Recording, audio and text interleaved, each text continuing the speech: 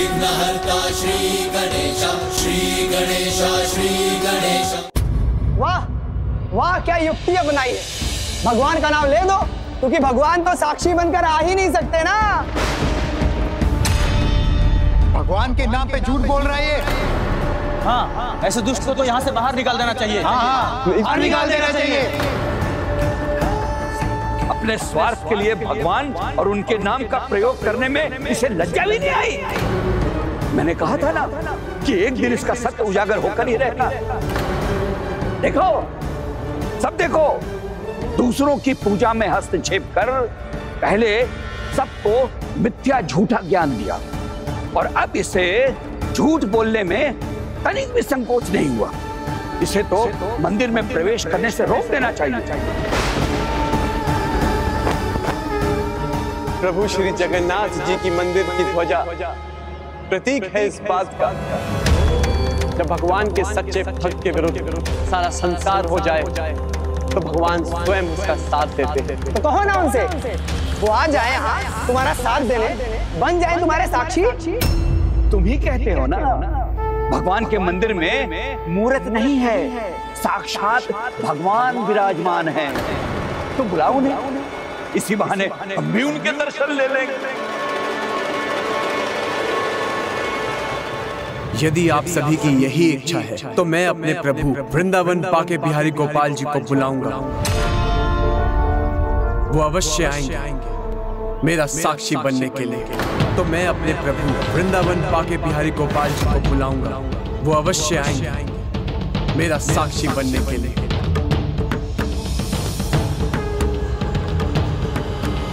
मेरे प्रभु सत्य की शक्ति और भक्त की भक्ति दोनों का मान रखेंगे। वो अवश्य आएंगे, प्रमाणित कर देंगे कि मेरा एक एक शब्द सत्य है। श्री बाके बिहारी गोपाल जी को साक्षी मानकर वचन दिया था इन्होंने। धूर्तता की भी कोई सीमा होती है। एक झूठा हम सबका यहाँ समय व्यर्थ कर रहा है और कहता है कि इसका झूठ भगवान स्वयं प्रमाणित करेंगे, यहाँ स्वयं आकर। वृंदावन से चलकर आएंगे प्रभु बांके बिहारी। जैसे वो तो इनके मित्र हैं और ये उनके सुदामा।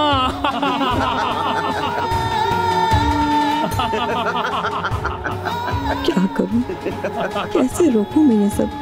प्रभु, अब आप ही इनकी गुहार सुन सकते हैं। चलो अब अपनी हट छोड़ो, नहीं तो अपने साथ साथ प्रभु का भी उपवास कराओगे। तनिक एक विचार करो, एक दरिद्र और मंदबुद्धि व्यक्ति को मैं अपनी पुत्री सौंपूंगा? ऐसी मैं कल्पना भी नहीं कर सकता। इसका वचन दूंगा मैं? कदापि नहीं। चलो मान लो कि झूठ कहा था तुमने, मैं तुम्हें क्षमा कर दूंगा। क्षमा मुझे नहीं, आपको मांगनी चाहिए प्रभु श्री गोपाल जी से। आप भी तो भक्त हैं, फिर असत्य क्यों कह रहे हैं? लो जी, ये शांत नहीं रहेगा, वही दोहराता रहेगा। जैसे भगवान श्री गोपाल जी इसके लिए ही बैठे हैं, ये जाएगा वो इसके पीछे पीछे चले आएंगे। कोई किसी को धोखा दे तो धोखा खाने वाले को सभी मूर्ख मान लेते हैं, किंतु ऐसा नहीं है। उसने तो केवल एक ही भूल की, किसी पे अत्यधिक विश्वास करके, किंतु उसका विश्वास तोड़कर उसे धोखा देने वाले ने जो भूल की वो क्षमा के योग्य नहीं है। स्मरण रखिएगा आप सभी, समय की चक्की धीमी अवश्य चलती है, किंतु पीसती बहुत ही महीन है। सत्य और झूठ का भेद स्पष्ट कर देती है। वो होगा, अवश्य होगा। फिर आप चाहे मेरा जितना भी अपमान कर लीजिए, किंतु मैं प्रभु का अपमान नहीं सहूंगा। मैंने कहा भक्त का अपमान भगवान का अपमान है और भक्त का उपहास उसके प्रभु का भी उपहास था।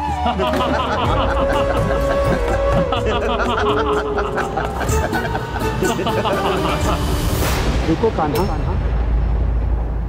इस प्रकार उसके साक्षी बनकर उसकी सहायता नहीं कर सकते तुम।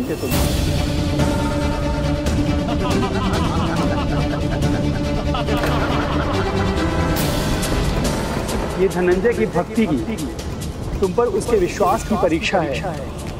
जहां सभी लोग उसका अपमान कर रहे हैं, उसका उपहास बना रहे हैं, तब भी क्या वो तुम्हारे प्रति निष्ठावान बना रहेगा? अभी भी तुम्हारे होने पर उसका ऐसा ही विश्वास बना रहेगा कान्हा?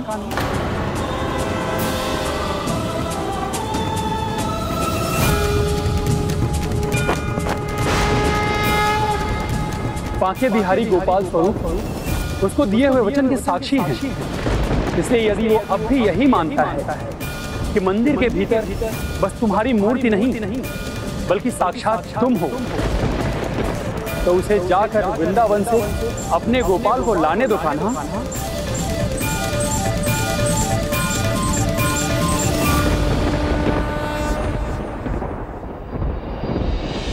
क्योंकि ऐसी परिस्थितियों में ही भक्त या तो बनता है या टूटता है, और यहाँ ये जानना अत्यंत महत्वपूर्ण है कि ऐसी विपरीत परिस्थिति में ये अपने विश्वास पर टिका रहेगा या नहीं। बस बहुत हुआ।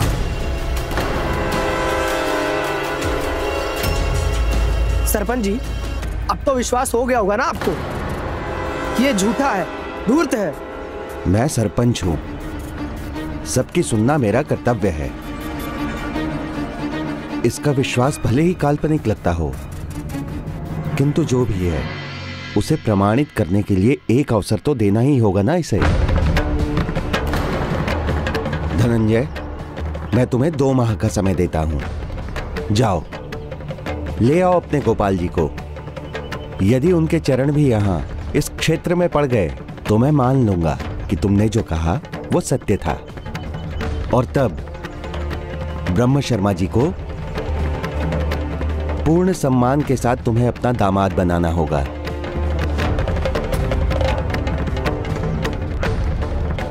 और यदि असफल हुए तो तुम सदा के लिए पुरी के क्षेत्र से बाहर कर दिए जाओगे, और फिर पुरी के मंदिर में तुम्हारे जैसे झूठे के लिए कोई स्थान नहीं होगा।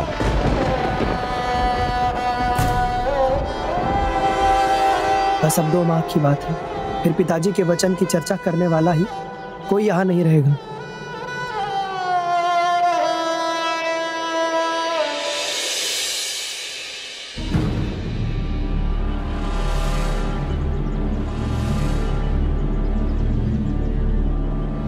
जो भगवान का ध्यान रखते हैं, भला भगवान उनका ध्यान क्यों नहीं रखेंगे?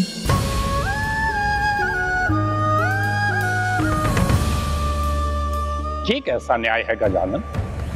झूठ बोल रहे थे ब्रह्म शर्मा और सभी झूठा मान रहे थे धनंजय को। झूठ को नहीं, प्रमाणित करने की आवश्यकता तो सत्य को होती है पुष्पदंत जी। इसलिए झूठ का प्रचलन अधिक सरल होता है और सत्य को संघर्ष करना पड़ता है। यही कलयुग की रीति है। किंतु ये भी सत्य है कि सत्य के अनुयायी को हराना कठिन है। सत्यम कश्चाति वर्तते। सत्य विचलित हो सकता है किंतु पराजित नहीं। फिर चाहे झूठ का आकार कितना भी बड़ा हो, सत्य के सामने झूठ छोटा पड़ ही जाता है, क्योंकि सत्य के साथ स्वयं भगवान है।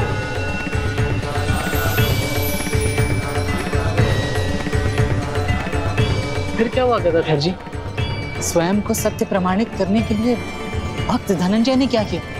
सत्य की लो भक्ति के लो के समान होती है।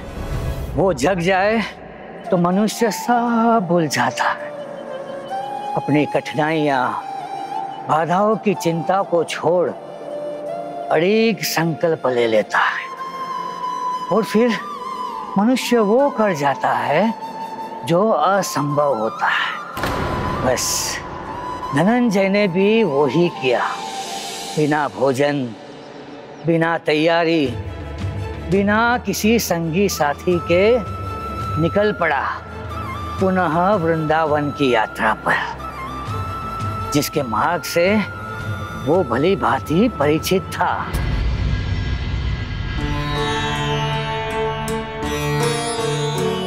पुत्र, कहाँ हो तुम? कहाँ हो? क्या हुआ पिताजी? आप इतने चिंतित क्यों हैं? वृंदावन गया है वो। धनंजय को पुजारी जी ने और कुछ अन्य लोगों ने वृंदावन जाते देखा है। सत्य के पुजारी को पुजारी जी ने सत्य की साधना के लिए जाते देख लिया तो इसमें भला कैसी चिंता। तो उसे जाने दीजिए ना पिताजी, आप भी व्यर्थ चिंता कर रहे हैं। किंतु पुत्र, आप विश्राम कर लीजिए, आइए। पिताजी, जो स्वयं को प्रमाणित नहीं कर पाते वो मुख छिपाकर कहीं दूर निकल जाते हैं, और इसने भी तो वैसा ही किया ना। आप देख लेना, अब उसके दर्शन कभी नहीं होंगे। और वो वृंदावन गया भी है तो बिना भोजन और पानी के इतनी लंबी और कठिन यात्रा कैसे तय करेगा? या तो मार्ग में ही भटक जाएगा या भूखा प्यासा अपने प्राण त्याग देगा।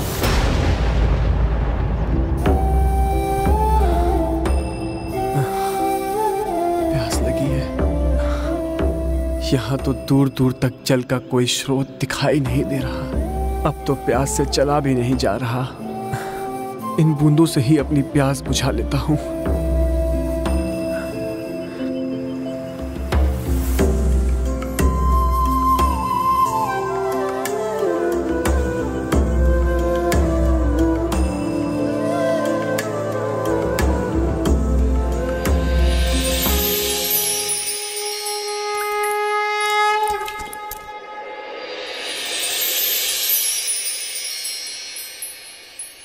उसका विचार कर, आप चिंता मत कीजिए पिताजी। और यदि चिंता करनी ही है तो अपनी पुत्री के लिए योग्य वर की चिंता कीजिए। अब इसका विवाह शीघ्र ही हो जाना चाहिए। मेरा विवाह बिना मुझसे पूछे ये कैसे संभव है? ये लो, माँ ने तो मेरे मुंह की बात छीन ली। और मैं तो कहता हूँ कि हम 2 माह की भी प्रतीक्षा क्यों करें? ये तो सरपंच जी को भी पता है कि वो लौटने वाला ही नहीं है। उनका भी तो पुत्र है विवाह के योग्य। आप उनसे बात कीजिए, भरा पूरा घर है, योग्य वर है। आप चाहे तो मैं कल ही उनसे भेंट कर सकता हूँ।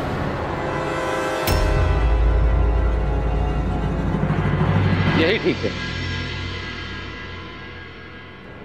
नहीं पिताजी,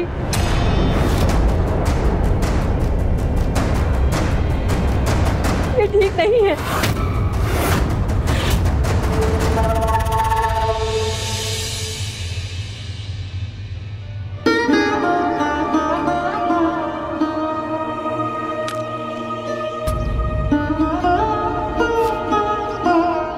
ये फल तो कड़वा है, कोई बात नहीं, मैं बिना खाए ही आगे बढ़ जाऊंगा। शांत हो जाओ पुत्री, बड़ों के बीच में छोटे नहीं बोलते। भूल तो भूल होती है माँ, उसे बड़े कर रहे हैं छोटे।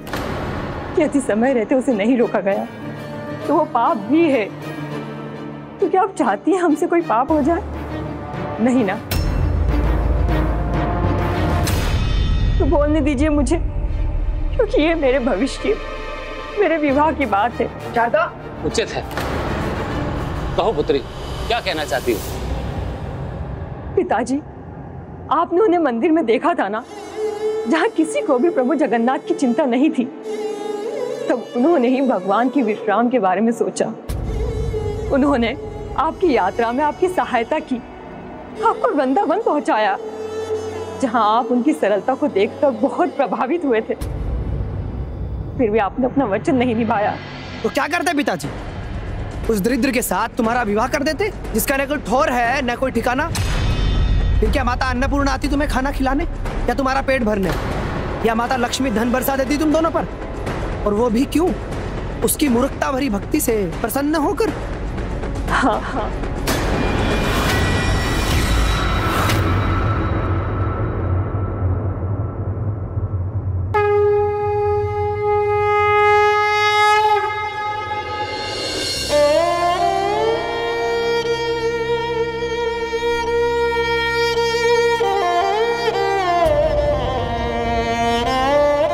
ये फल पका हुआ लग रहा है, इसे उठाकर खा लेता हूँ, कम से कम भूख तो मिटेगी।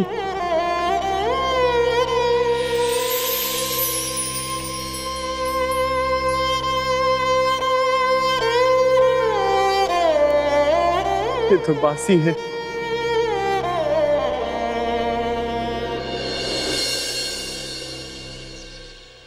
मूर्खता तो हम करते हैं भैया, जो भगवान में ही भेद कर लेते हैं। उन्हें और उनकी कृपा को एक नहीं समझते, क्योंकि भक्त भगवान के एक स्वरूप की भक्ति करता है तो उनके सभी स्वरूपों में से उनकी कृपा को साध लेता है। इसलिए आप उचित कह रहे हैं भैया। स्वयं माता अन्नपूर्णा और माता विमला देवी कभी भी अपने सच्चे भक्तों को भूखा नहीं रहने देंगी। स्वयं माता अन्नपूर्णा और माता विमला देवी कभी भी अपने सच्चे भक्तों को भूखा नहीं रहने देंगी। और ये भी सत्य कहा है आपने भैया सत्य प्रकाश। माता लक्ष्मी देवी अर्थात माता वैभवी देवी कभी भी अपने भक्तों को सुख और समृद्धि से वंचित नहीं रहने देंगी। कभी भी अपने भक्तों को सुख और समृद्धि से वंचित नहीं रहने देंगी। स्वयं माता अन्नपूर्णा और माता विमला देवी कभी भी अपने सच्चे भक्तों को भूखा नहीं रहने देती। कभी भी अपने सच्चे भक्तों को भूखा नहीं रहने देती।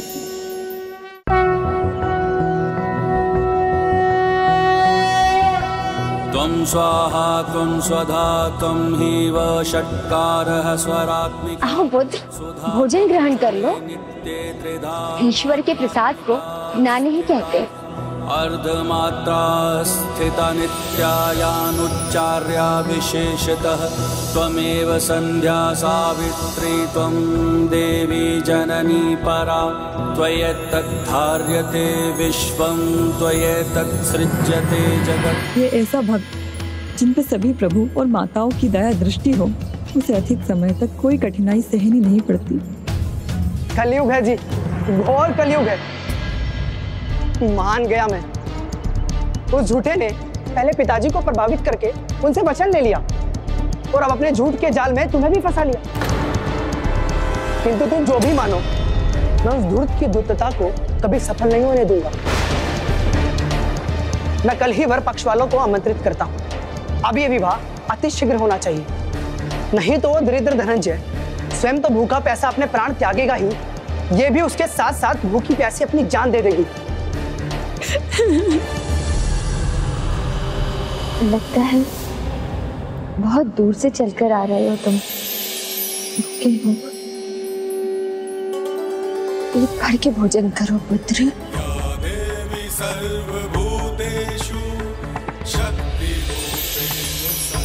माता, ये आप मुझे दे दीजिए।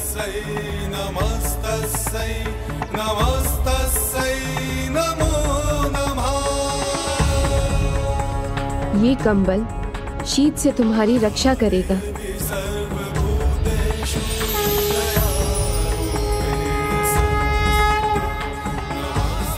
अद्भुत। स्वयं माताओं ने आकर भक्त धनंजय का ध्यान रखा। उचित ही तो कहा था शारदा ने। जब कोई भक्त अपने आराध्य की सच्ची भक्ति करता है तो सभी देवताओं की कृपा दृष्टि उस पर भी होती है, क्योंकि एक भगवान की भक्ति में सभी की भक्ति निहित है। क्योंकि सभी भगवान एक हैं, एक ही परम ब्रह्म या पराशक्ति हैं, और भगवान को प्रसन्न करने के लिए भक्त की भक्ति ही पर्याप्त है।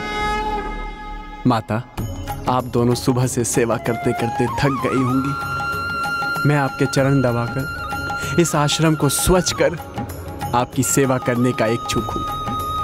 किंतु पुत्र, तुम्हें कहीं जाने में देर तो नहीं हो रही है ना?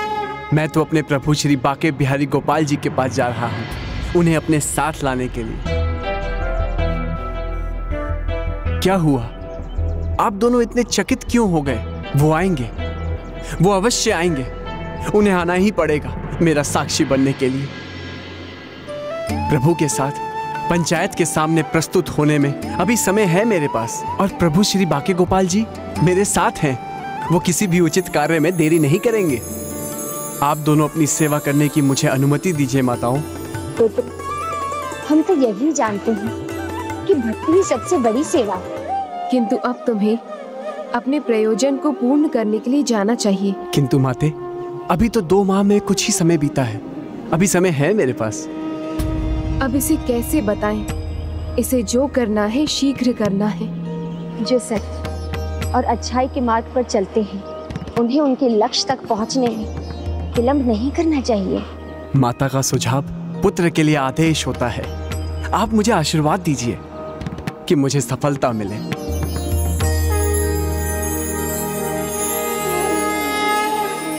हमारा आशीर्वाद तो सदा तुम्हारे साथ है। तुम्हें इस दिशा में जाना चाहिए। ये वृंदावन का छोटा मार्ग है, तुम्हें पहुंचने में कम समय लगेगा। धन्यवाद माता। मैं अपने प्रभु जगन्नाथ श्री बाके बिहारी गोपाल जी को इसी मार्ग से लेकर आऊंगा ताकि उन्हें कम चलना पड़े।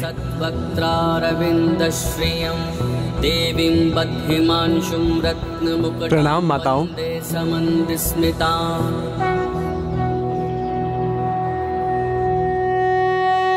देखा दाऊ, इतना सब हो गया, फिर भी उसे केवल मेरी ही सुविधा की चिंता है। अब तो आपको भी विश्वास हो गया होगा ना दाऊ, उस उपहास से उसके विश्वास पर कोई प्रभाव नहीं पड़ा हो। हाँ, तुमने सत्य कहा कान्हा, किंतु महत्वपूर्ण यह है कि तुम उसके विश्वास की आस को महत्व देते हो या नहीं। कान्हा, तुम्हारी लीला तो तुम ही जानो, किंतु ये मैं अत्यंत विश्वास के साथ कह सकता हूं कि तुम्हारी हर लीला का परिणाम महान ही होता है। दाऊ, अब जो होगा वो इस बात का प्रमाण बनेगा कि जगत में जो कुछ भी होता है, भला अथवा बुरा, उसे कोई देखे ना देखे, किंतु भगवान सदा उसके साक्षी रहे। भगवान सदा उसके साक्षी रहे। भगवान सदा उसके साक्षी रहे। शीघ्रता से हाथ चलाओ, देर मत करो, अभी बहुत कार्य बाकी है। चलो सब अपने अपने कार्य समाप्त करो।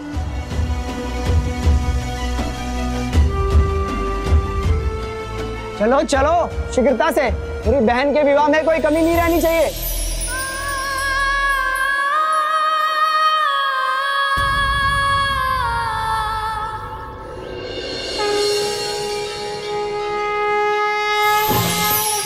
प्रभु, आपके भक्त सरल हैं, निर्मल हृदय है उनका। मेरे पिताजी ने भी उन्हीं को मेरा हाथ सौंपने का वचन भी दिया है, तो मेरा विवाह तो उन्हीं से होना चाहिए ना, उनसे नहीं जो कल बारात लेकर आ रहे हैं। मेरी गुहार सुन लीजिए प्रभु, उनकी सच्चाई प्रमाणित कर दीजिए।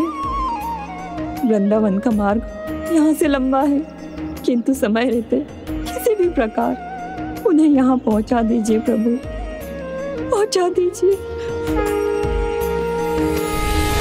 दोनों एक दूसरे में खोए हुए हैं, ये भी भूल गए कि समय बहुत कम है। कान्हा कुछ और भले ही भूल जाएं सुभद्रा, किंतु अपने भक्त की चिंता, उसका हित भूलना कान्हा का स्वभाव नहीं है। कदाचित हम कान्हा की किसी और लीला से चकित होने वाले हैं सुभद्रा। किंतु दाऊ, समय रहते कोई कार्य न किया जाए तो उसका कोई महत्व नहीं होता। समय किसी की प्रतीक्षा नहीं करता। यदि उसके बीतने के बाद प्रभु स्वयं धनंजय की साक्षी बनने चले गए तो भी कोई लाभ न होगा। प्रभु वृंदावन बाके बिहारी लाल की जय। हे प्रभु, हे गोपाला, आप तो सर्वज्ञाता हैं। आपको तो मेरे यहाँ आने का कारण भी पता होगा। प्रभु, आप मुझे सुन तो पा रहे हैं ना?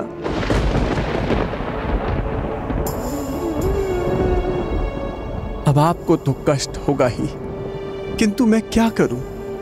आपको साक्षी मानकर ब्रह्म शर्मा जी ने वचन दिया था।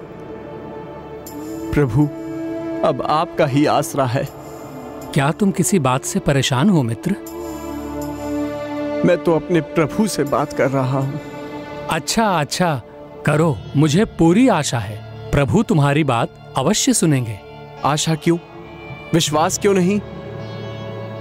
मुझे पूरा विश्वास है, मेरे प्रभु मुझे सुन रहे हैं।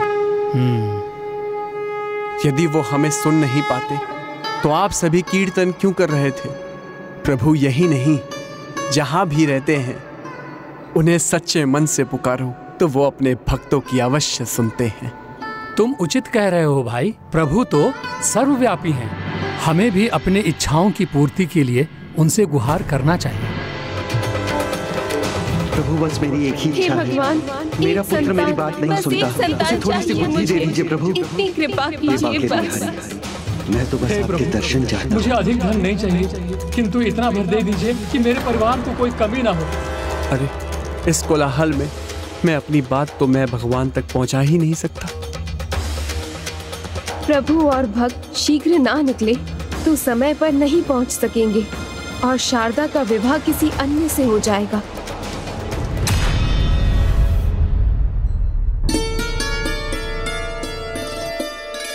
सुनिए सभी,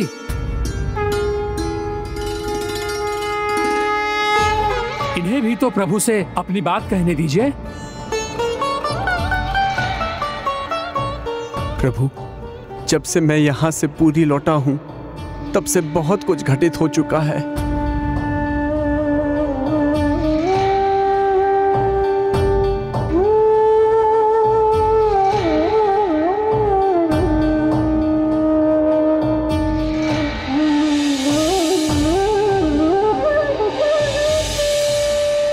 और जब मैंने उनसे कहा कि आप स्वयं इस बात के साक्षी हैं, तो उन सब ने मेरा उपहास किया।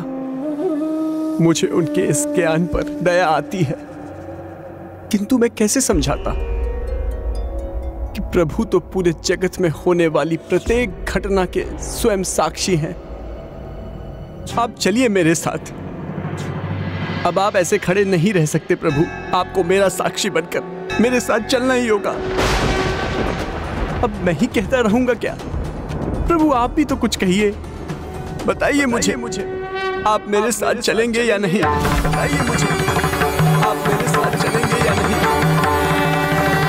प्रभु, आपसे तो कुछ भी छिपा नहीं है और आप अभी भी शांत खड़े हैं।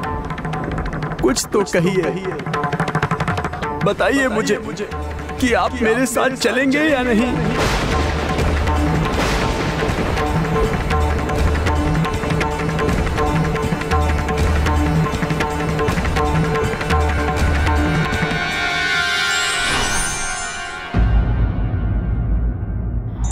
यदि भक्त की विनती में सच्चाई है और भगवान में आस्था है तो भगवान भी अवश्य सुनते हैं। For more updates, subscribe to our channel, click the show links and enjoy watching the videos.